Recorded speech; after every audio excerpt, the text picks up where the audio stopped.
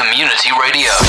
1337. Turn up the volume. The People's Radio, Nevsky.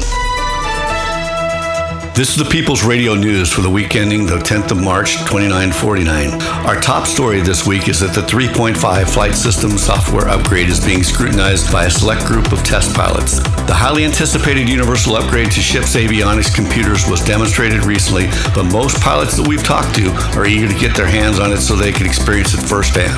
They won't have to wait long, as there's a planned full public release due at the end of the month. In other news, preparations have begun for the kickoff of Space Month, the roughly 30-day period of celebrations, reflections, contests, and competitions related to humanity's first steps into the cosmos. This, of course, begins with Stella Fortuna on the 15th of March, the holiday celebrating humanity's first successful colony of another planet, Mars, in the solar system, which is followed closely by the anniversary of the first human born on a planet other than Earth on the 18th. It all wraps up on the 12th of April with Yuri's Night, the galaxy-wide space party celebrating the flight of the first human in space, Yuri Gagarin. And with that, we at the People's Radio News wish you good fortune and bid you safe travels.